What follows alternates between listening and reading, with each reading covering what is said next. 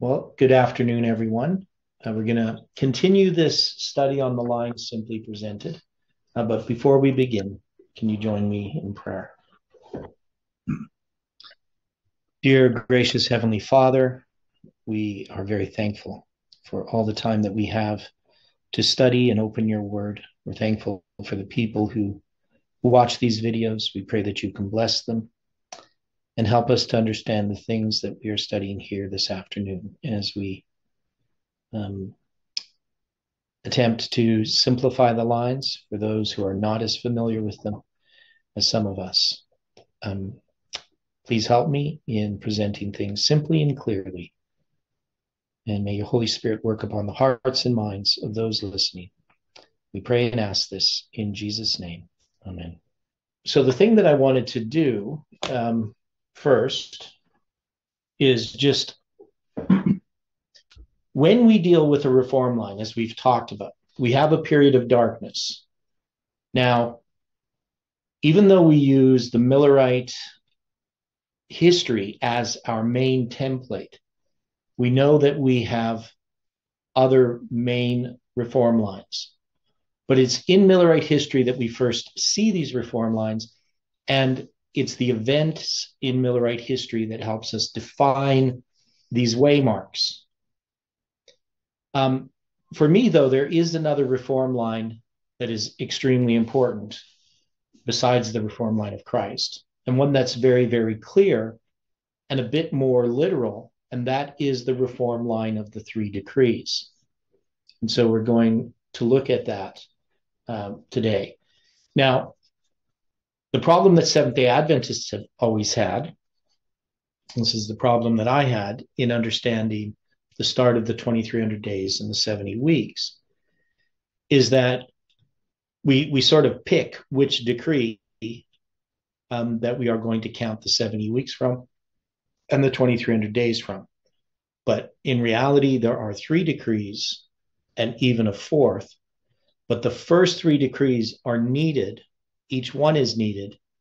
As Ellen White says, now she uses the words I can't remember. The first decree commences it. I can't remember. I always use commence, confirm, and complete. But they all have a different purpose.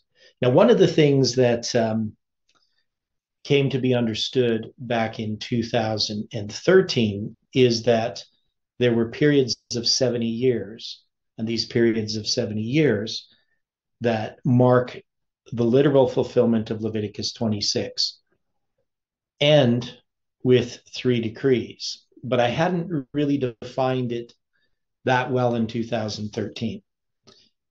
But when we look at this proclamation of Cyrus, it's the decree itself that we often note. And yet Ellen White says it's when Cyrus comes to the throne that marks the end of the 70 years. It's going to be about 6 months later he has the decree. So we're going to read some of this here. Now, in the first year of Cyrus, king of Persia, the word of the Lord by the mouth of Jeremiah might be fulfilled. The Lord stirred up the spirit of Cyrus, king of Persia, that he made a proclamation throughout all his kingdom and put it also in writing, saying, Thus says Cyrus, king of Persia, the Lord God of heaven hath given me all the kingdoms of the earth, and he hath charged me to build him an house at Jerusalem, which is in Judah. Who is there among you of all his people?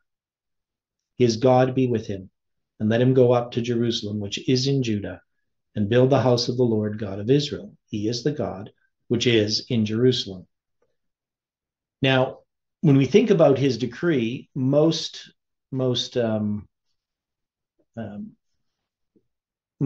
Christians, evangelicals, I mean, they would look at this is the decree that ends the captivity. It's involved in building the temple. And there are some Christians who try to use this decree to start the 70 weeks. There's lots of different types of variations of that. Some people use this for the first 7 weeks. They use the other decrees for different periods of time for, the 62 weeks. Other people do it different ways. So some of them break it all up instead of a 490-year period. Some just take the 70th week at the end and move it into the future, things like that. But it's pretty clear that this 70 weeks is all together as a unit. Now, if we look at Second Chronicles, which precedes Ezra, you're going to see that this, Second Chronicles chapter 36. So when you go to Second Chronicles, you're going to see that Second Chronicles ends with this decree of Cyrus. So it's just copied and pasted into the beginning of the book of Ezra. But prior to that is this section about Jerusalem.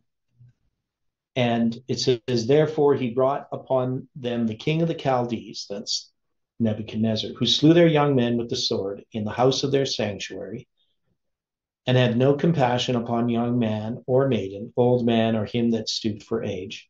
He gave them into his hand, and all the vessels of the house of God, great and small, the treasures of the house of the Lord, the treasures of the king and of his princes, all these he brought to Babylon. And they burnt the house of God, and brake down the wall of Jerusalem, and burnt all the palaces thereof with fire, and destroyed all the goodly vessels thereof. And them that had escaped from the sword carried he away to Babylon, where they were servants to him and his sons, until the reign of the kingdom of Persia, to fulfill the word of the Lord by the mouth of Jeremiah, until the land had enjoyed her Sabbaths. For as long as she lay desolate, she kept Sabbath to fulfill 70 years. So we're going to go to the whiteboard here. Now, some of this, of course, is review for many people who are in this movement, understanding the 25-20. But it is actually surprising that not everyone in the movement fully understands the 7 times of Leviticus 26 and how the decrees relate to those. But we're going to switch here.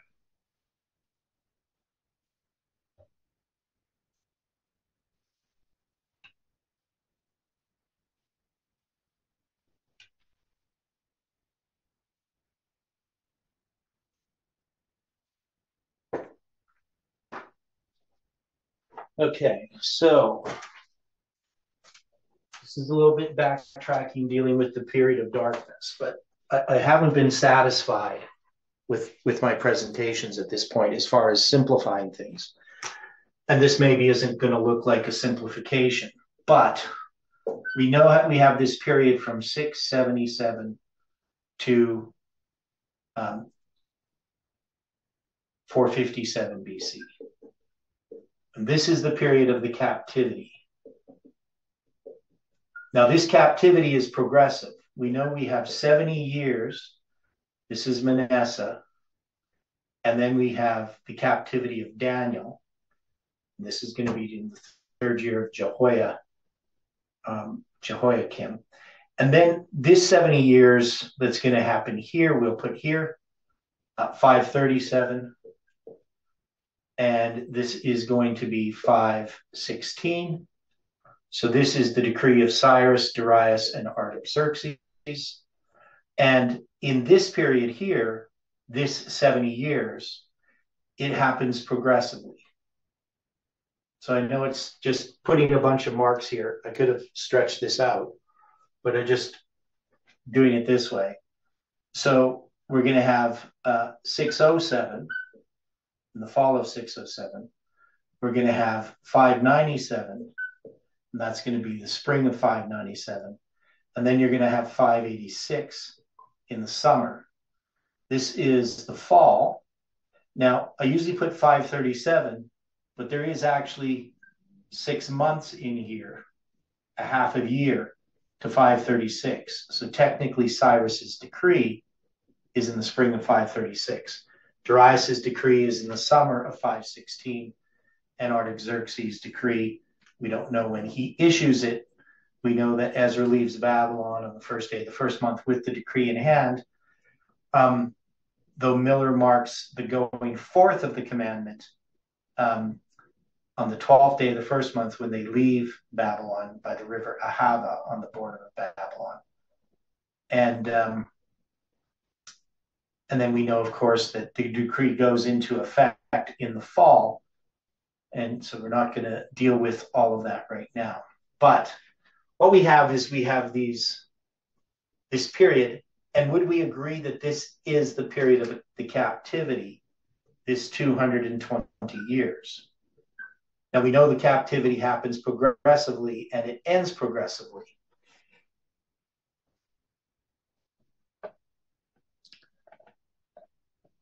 Does that make sense to people? Now, I've asked people to write on the videos if they have questions. I didn't get anyone from the last video, even though we had 38 people, 38 views. Nobody made any comments. So I assume that since nobody asked questions, that people are understanding these things.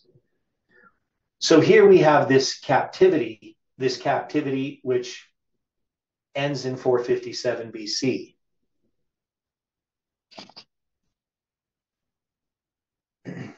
But we have this progression to this captivity, and we use these as the 4-7 times. So you're going to have Kim and Zedekiah. So you got Manasseh's captivity, Daniel's captivity, and the third year of Jehoiakim. And I guess really I should put Chin here. Chin. So that's Jehoiachin. And then Zedekiah. Now back in 2013, when I first figured this out, I did a presentation on the 4-7 times.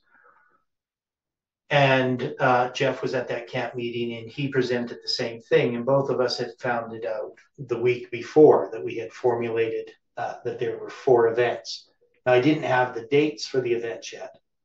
I had a rough idea of how these were done. But I just knew that we had these 4 events that were these fulfillments. And so I was still at that time working out the chronology of the Babylonian captivity. But we can see this progressive destruction of 4. So you got the first 7 times, that's the breaking of the pride of the power. The second 7 times is wild beasts shall rob you of your children. The third has to do with the siege and the famine and being fed their bread by weight, which would be Jehoiachin while he's in captivity. And then the fourth is a 3-1 combination. All of these all occur. Now, when we read in 2 Chronicles chapter 36, and it's going to talk about the 70 years, this is addressing what happened here in 586.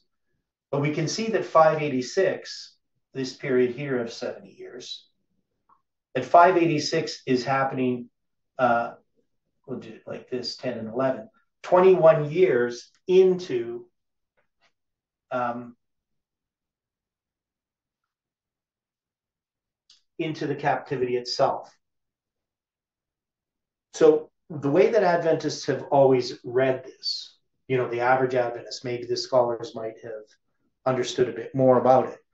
But the way that we had always is just that, Daniel's captivity, the destruction of the temple in Jerusalem, these all sort of happen at the same time.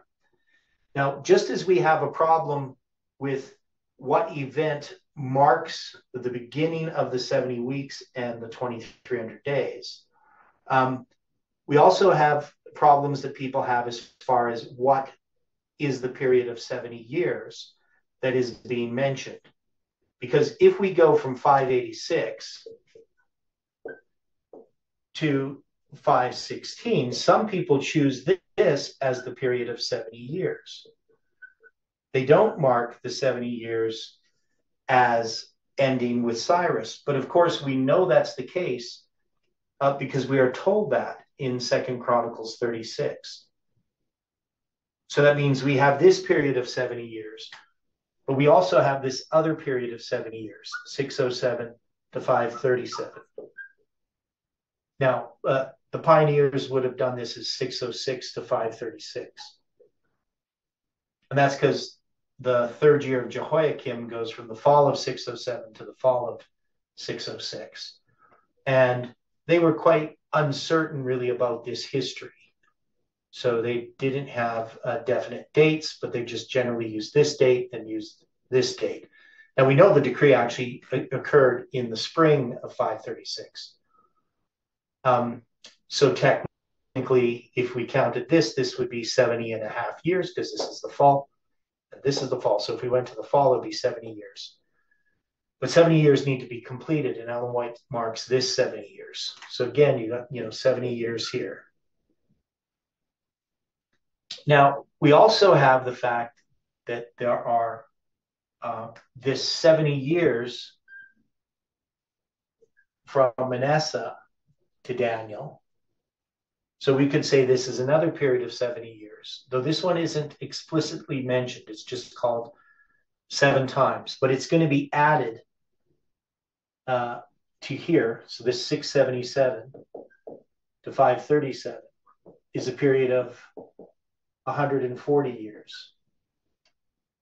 And then, of course, when we deal with Jehoiakim, he's taken captive in 597. And I think the top part is visible. The what? The whatever you drew on the top. It's not visible? Okay, there we go. Sorry about that. Yeah, there we go.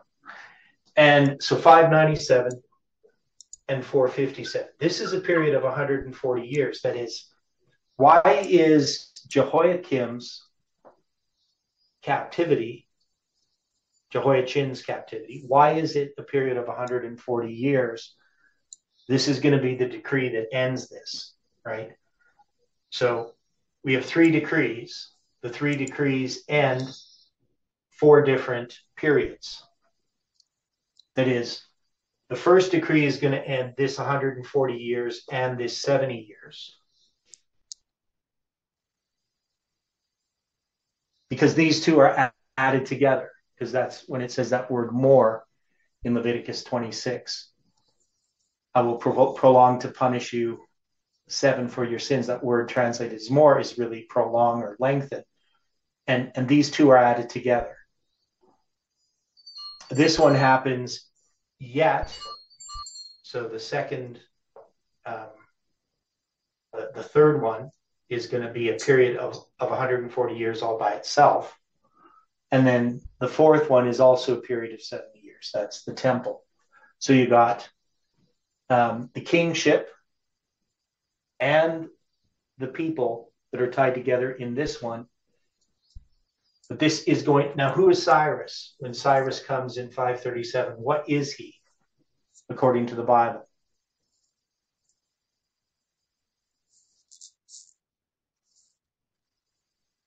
The book of Isaiah. What does it say about Cyrus?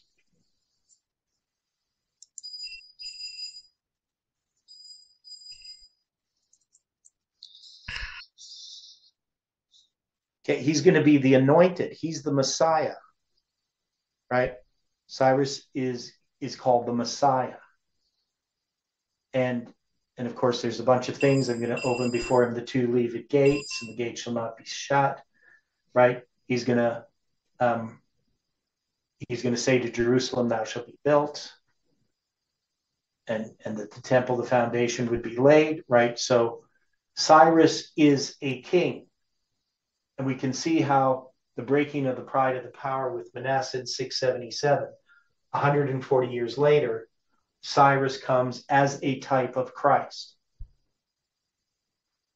So Cyrus's decree is going to end this period of 140 years, but it also ends the period of 70 years for the land. So we have 140 years and 70 years, both ended by the first decree. So this is going to be dealing with the first decree. And then we have this is going to be the second decree. And this is going to be 70 years and 7 months till the temple's dedicated, but I'm just marking the decree here. So you're going to have the second decree, which is Darius. And then you're going to have the third decree, which is Artaxerxes. And this is going to address the city, because if you look at the third 7 times, it's addressing the city and primarily the siege of the city, right? The famine and so forth. And Artaxerxes' decree actually addresses the civil administration and later on the streets and walls that are going to be built with his second decree.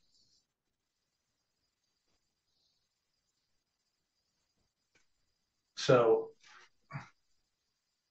when we deal with a reform line then, so we're just going to draw this out now as a reform line,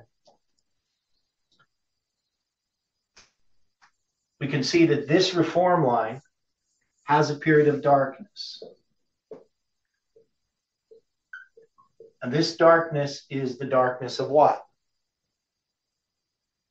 What's the darkness that this reform line addresses?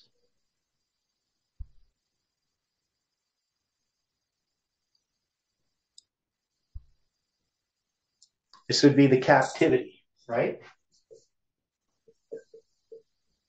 So this is the captivity of literal Israel. And Ellen White says that during the papal period of 1260, they were just as much in captivity as during the 70 years. So this is spiritual Israel. And this is literal Israel. So these two periods of time, the 1260 and the 70, we combine them together. Now, there is another period of 70 years that we never addressed. And that's the 70 years in Jeremiah, I believe it's in chapter 25, where it talks about the 70 years for Babylon. And that is, Babylon is going to dominate the Middle East there for 70 years. But Babylon ends on October 13th, 539. So I'm going to mark this here. What's that? So on October 13th, 539, you're going to have the fall of Babylon.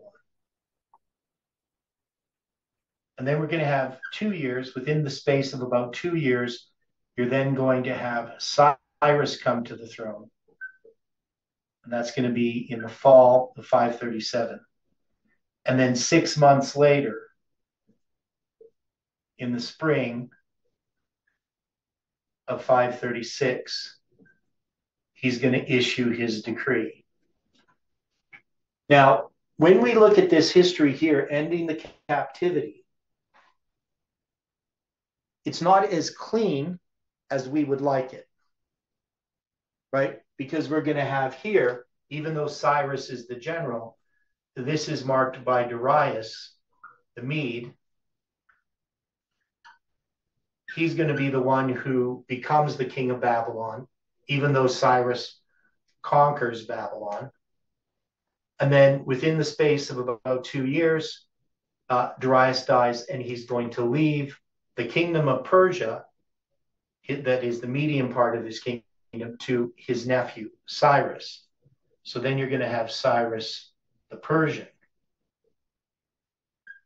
Now, what's the significance of having these two people marking the end of this period? Why wouldn't we just have one date, like 1798?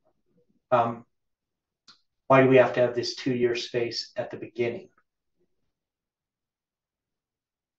Anybody have any ideas on that? Well, it was a co-rule, right? They were co-reigning.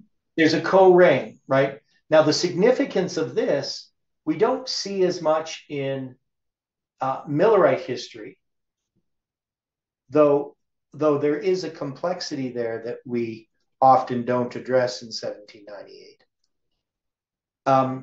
But we definitely see it in our reform line, because in our reform line, who do we have that parallels Darius? That would be Reagan, right? So in our history, we're going to have Reagan, and then we're going to have Bush, right? Because at the time of the end, and do we have any other complexities in ours? Do we have a 2-year period? doesn't happen quite as neat as this, but we know that when 1989 occurs, it's going to be in the fall of 1989. And who's the president on November 9th, 1989? Right. So that's going to be Bush, right? So we have it's going to be at the beginning of 1989 that you're going to have this transition from Reagan to Bush. But then we also have the fall of the Soviet Union, right? So it's the Soviet Union that's going to be falling, not Babylon. And the Soviet Union falls in stages. So there's going to be 777 days from the Berlin Wall to the end of the Soviet Union. So we can see in our history there's that. Now, what about in 1798? Is it as clean as we tend to make it? We know the Pope's taken captive February 15th, 1798. But does it happen progressively? And if so, how? Because who brings about the fall of the papacy? France does. Okay, it's going to be France.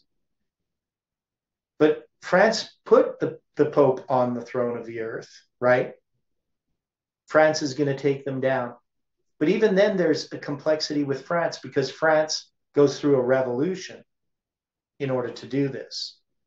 And we know that the Pope is going to be taken captive in 1798, but he's not going to die until his end of his reign, so to speak, ends while he's in captivity on August 29th, 1799. So sometimes we just, we try to make it this really clean sort of line, but in these lines, there's a lot of complexity at the time of the end. There's a lot of symbolism that occurs. And then we're going to have the first decree. So we say the decree is the arrival of the first angel's message. Right now, but is it a bit more complicated than that? I mean, we're going to see Darius come to the throne of Babylon, and Daniel is then going to be dealing with Darius personally, right? So we have stories in the book of Daniel where Darius and Daniel interact. And then we know that Cyrus comes to the throne, but why is it going to be 6 months until he issues his decree? It's going to be 6 months because it's going to take time for Cyrus, Daniel's work upon Cyrus, showing him that he's fulfilling prophecy. And then there's going to be a battle that goes on in his mind. There's going to be a 3-week period in the spring in which Daniel's going to fast because Daniel is concerned about this. We know that when Babylon falls, we're going to have the story of Daniel chapter 9 in the first year of Darius. And then he's going to be given the 70-week prophecy. But then we know that he's also, in this history, in Daniel chapter 10, he's going to be given a vision and he's going to see how there's this battle going on over the mind of Cyrus between Satan and Christ.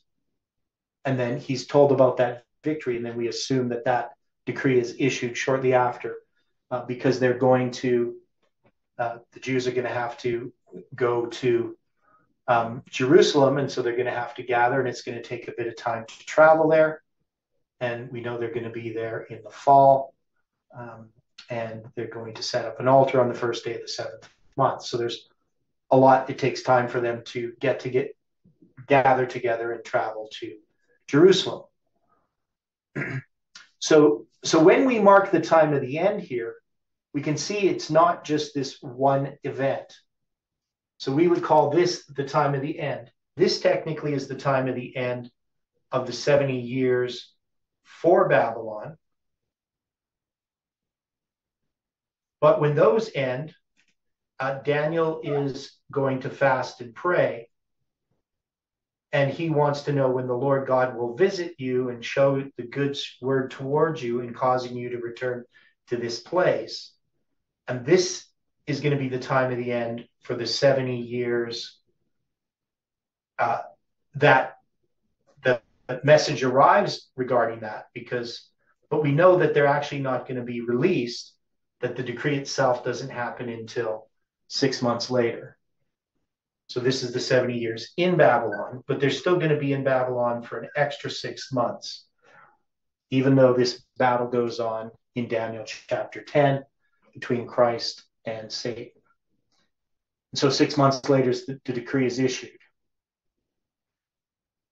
Now, when we look at a decree, when we look at a message arriving, in this case, a decree, there is going to be an increase of light. So there's lots of events that are going to happen here. You're going to have this message of Daniel and the prophecy of Daniel chapter 11, which doesn't directly relate to the end of this captivity, which could seem odd, but it's going to talk about what's going to happen after that. It's going to talk about the fact that we're going to have 3 kings yet stand up in Persia. It's going to be Daniel chapter 11, right? And then it's going to talk about Greece. And then it's going to talk about Greece and how it's going to be divided. So it's addressing Daniel's earlier visions in Daniel chapter 8 and Daniel chapter 7 and Daniel chapter 2, right? So this increase of light, wherever this starts, I mean, it probably starts earlier, or an increase of knowledge. It happens when a message arrives. So it probably happens in connection with each of these. There's an increase of knowledge. But then there is a formalization of a message. Now, I've often taken this as the formalization of the message, but sometimes I've taken this as the empowerment of the message. So I would say, it arrived here, it's formalized, it's empowered. Other times I've done different things. But one thing we know is that there's a laying of a foundation here, right? So the foundation is going to be laid, literally. So the foundation is laid down. And we also know that there's going to be this work of the enemies. And normally what happens is there's work of the enemies through this history. And so often what we'll do, I'll just put enemies here, but the enemies are going to be in connection with this whole history that we see with Cambyses, false Smyrtus, and Cambyses, small false Smyrtus, and then with Darius. And so there's this work of the enemies goes on. And then we're going to have the second angel arrive. Now this is going to be Darius, and so this is going to be 516. But again, it's a little more complicated because you have this work of the enemies. You have Darius come to the throne with the death of false Smyrtus. And then you're going to have the preaching of Haggai and Zechariah.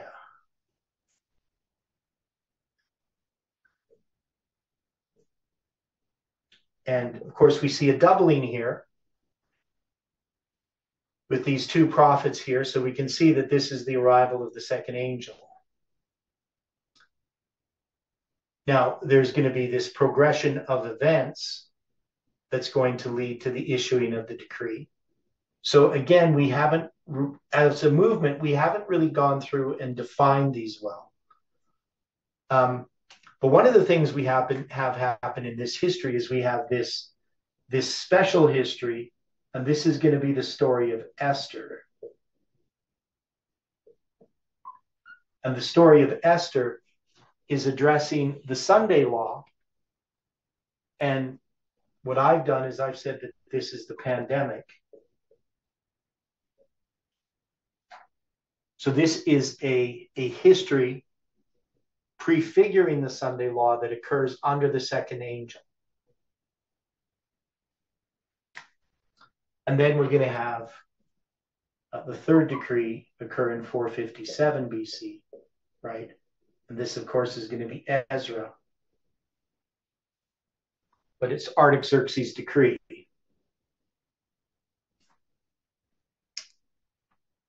Now, one of the things that we see about a reform line that we've talked about is you have this captivity. This is the darkness. And we can see that there is this progression of light and events that mark the ending of this captivity. So we don't just have the captivity end. And the captivity happened in a progressive destruction of 4. So the way that I've looked at this is you have 4 events. We'll go like this: 1, 2, 3, 4. And then you have 1, 2, 3 messages that come and bring an end to that. Now, when the third message arrives, we also get a 4th, right? So you can see that it's 7 plus 1, that we have this 8. But in this 4th one, and we're going to look at this in more detail later on in our studies, but understanding this is the completion of a reform line. That is, a reform line has, if you want to look at it, 4 steps that lead to darkness. And we generally say that this is the period of darkness here, is in the 4th generation. And then it's in the 4th generation that you're going to have these 3 messages come, right? So they're going to be connected. They start in the 4th generation. And then you have these progressions of messages that are going to bring this light that's going to then test. So it's the everlasting gospel. So 3-step testing, prophetic message. But then we have the 4th. And this is one of the things that we've looked at, is that this 4th is a period of falling away. That is, after we've gone through a reform line, there's a falling away that occurs in the 1st generation. So this 4th occurs in the 1st generation. And then you have 4 generations again. And then you have a reform line. And then you have 3 messages in that reform line. And when the third angel or the third message arrives, you now have completed that reform line. And that group of people that are reformed are then going to go through a falling away. And that's going to be the 1st generation, and there's going to be 4 generations. And this goes on right from creation until ultimately we're in God's kingdom at the end of the world, and the reform lines end. And so this is the prophetic chain as well, but it's much more elaborate than what Jeff originally presented as the prophetic chain. And there are characteristics that are in the prophetic chain that we've often left out when we've looked at reform lines. But when we look then at this history, we can see that this 4th is going to happen here under Nehemiah. Now, we don't really look at Nehemiah as a falling away, but it is, and it parallels events in Millerite history. In its symbolism. But if we think about it, when you look at what happened at the time of Christ, there's going to be a period of darkness. And the darkness doesn't just show up out of nowhere. The 2 things that we see that are in the darkness at the time of Christ, when he comes to begin a reform line, is that the Jews have become legalistic over the Sabbath.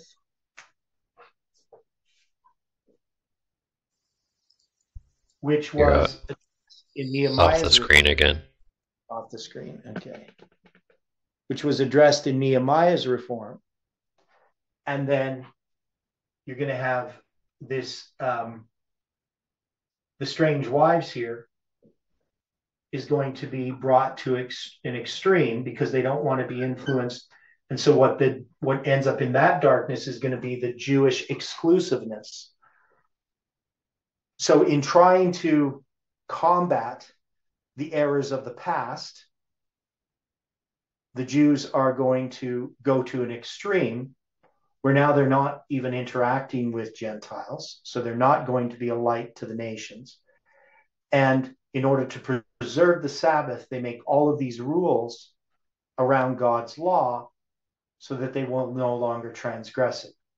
Instead of understanding the need for conversion and following the truth, they try to protect themselves from these errors. And of course, they end up in a sense, in a worse error than they were before because they're self-righteous. So at this point, they can't even see how far they have wandered away from God. So in every reform line, you're going to have these characteristics. You have the work of you have the laying of the foundation, which and how we define this, there's different ways to look at it, but you have a foundation that's laid. So here with the empowerment of the first message, and then the work of the enemies comes in. And then what happens after the second message? So what happened after April 19th, 1844? That we characterize this period.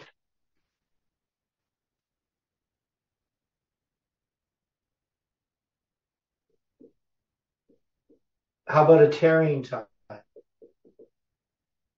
Right? So you're going to see this in this period, and you can see this in the time of Esther. I mean, you have Jews who are still in Babylon, still in Persia. And then we're going to have a reform, right? So in the story of Esther, there is this other reform that happens. And we could see how that history paralleled the history of the Millerites in that tarrying time. And yet, in this period, we have a type of the Sunday law. And so this we still haven't totally addressed this and how we would draw these lines. So again, this is the line simply presented, right? We can see that it's not as simple as we would like it to be. But the thing is, we could just draw these simply, but then we're going to miss out on some of these details.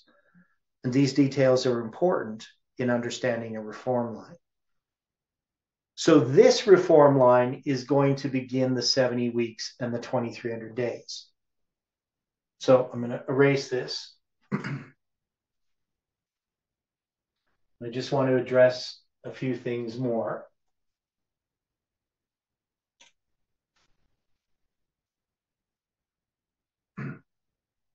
So when we look at these reform lines,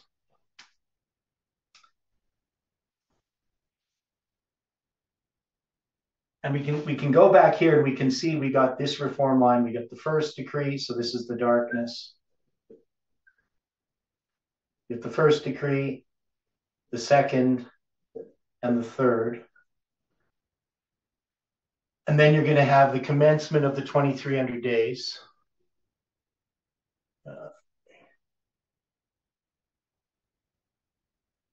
Right, so this is the 2,300 days. And then you're going to have them end with 3 decrees. Right? So 3 decrees, calling them decrees, but they're the 3 angels' messages. So we can see that this is literal Israel and this is spiritual Israel. How do we get from literal Israel to spiritual Israel?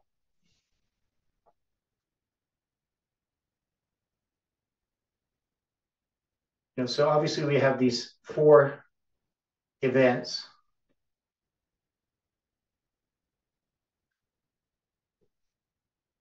Which we call the 4 7 times.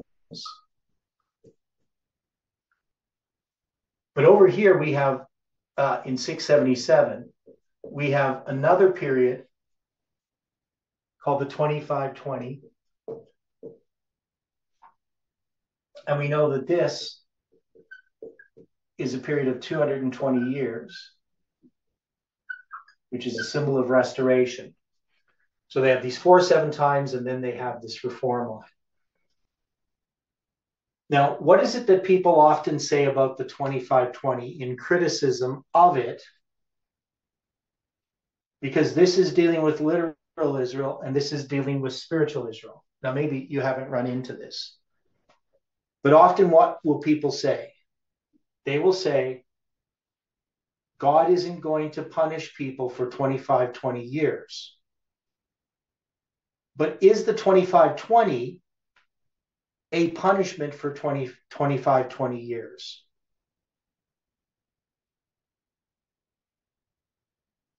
We have a reform line in here. Now, I know that Miller says, they're in captivity, through all this period and that the captivity ends. But even then, this is literal Israel and this is spiritual Israel, right? So we know we have in here the 1260.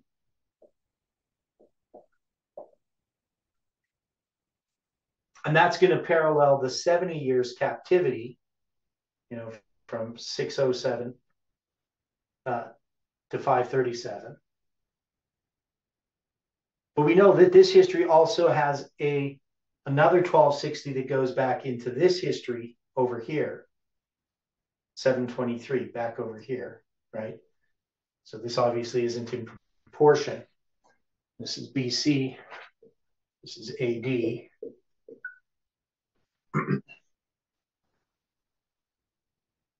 So we need a transition.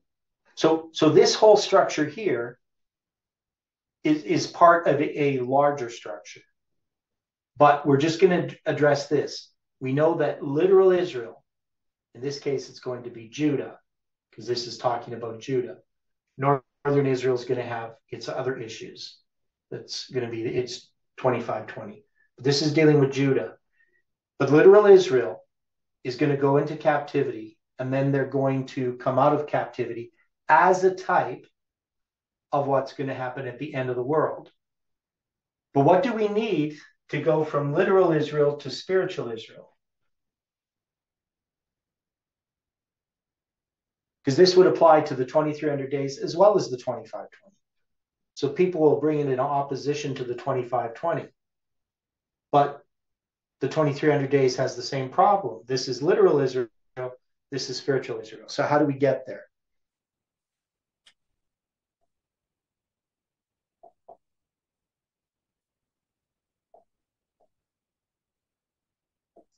We have after the 70, the cross. Yeah. So we have the 70 weeks. Now, the 70 weeks, there's a lot of complexity here that people often aren't aware of. So the 70 weeks have a Jubilee cycle at the beginning, a sabbatical cycle at the end. And we know that literal Israel went into captivity because of their rejection of the sabbatical rest of the land. That's why the land has to rest for 70 years. That is, it did not rest from the time that Saul was anointed in 1097 till Daniel was taken captive in 607. This is a period of 490 years.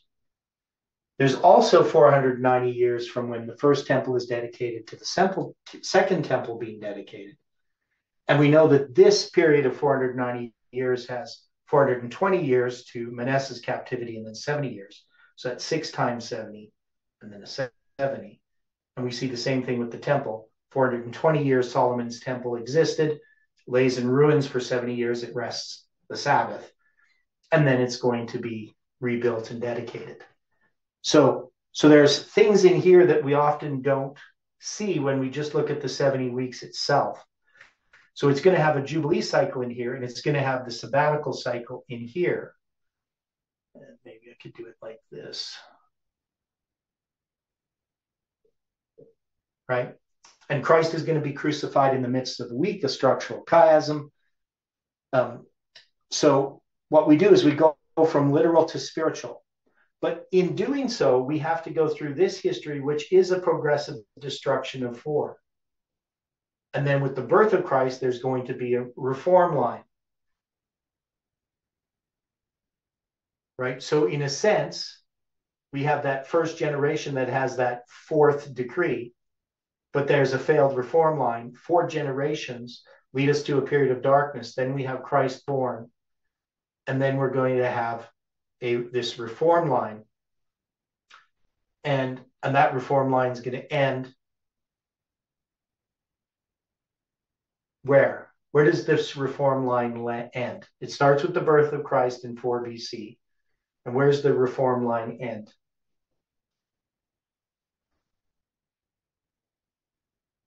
Not, it's not necessarily where the 70 weeks ends, but it could be. Because you have to have a falling away after a reform line. So this reform line is meant to reform God's people, but there is going to be a falling away, and there's going to be a destruction of Jerusalem again in 70 AD. And so we could say that the reform line ends in 34 AD with the close of probation for the Jewish nation. But then in 70 AD, we have this event that marks the completion of the falling away in the first generation.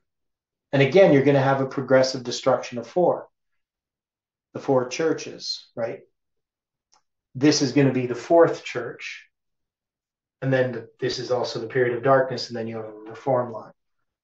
So what I really wanted to illustrate here is how these periods of darknesses repeat, that reform lines occur again and again, and that they are connected to the previous reform line. Now, it's also true. So these are what we call major reform lines. That is, and we've marked out in our studies in understanding the lines, we've marked out this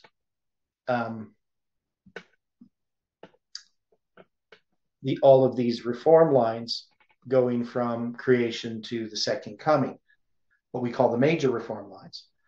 But even in these major reform lines, there are other reform lines. That is, in any reform line, you can take a waymark and you can zoom into it and you can have another reform line. So there is a reform line of Cyrus. That's just zooming into the first decree. There is a reform line of Darius. There is a reform line in the story of Esther that occurs here. There is a reform line in Ezra itself. There's a reform line in Nehemiah.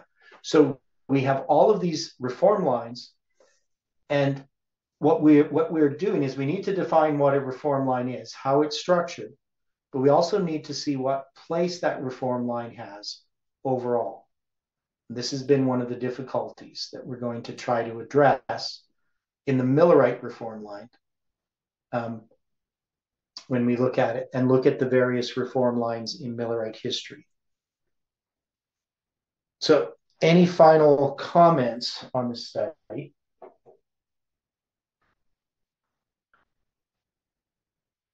Hopefully people find this useful. Again, if you don't,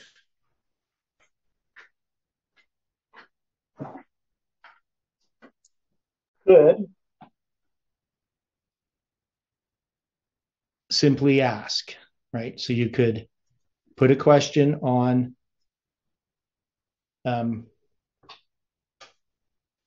YouTube video if there's something that you don't understand, if there's a question that you have, if you have an observation. Because I'm trying to make these videos useful for those who are trying to understand the reform lines. Now, again, these are reform lines simply presented. But it's not simple. It is, we could go into all kinds of detail. What we want to do is get the general overview of these lines and then see how these lines apply. So originally I was just going to look at more detail on the Millerite line, but we're going to look at this again. So we're going to look at Miller's reform line, like Miller's personal line, and we're going to look at the different reform lines that occur in Millerite history. So there's more than one. And then we will be able to understand our history and how these reform lines work. Okay, so if there's no questions or comments, we can close with prayer.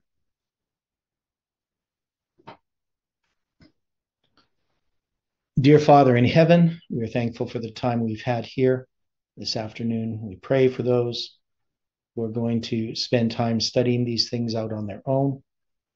We're thankful, Lord, for the history in Scripture, for these stories, these events, and the experiences of people in the past. We pray, Lord, that we can understand these things and that we can apply this light to our own lives, that we can experience your leading hand. Be with each person, we pray and ask. In Jesus' name, amen.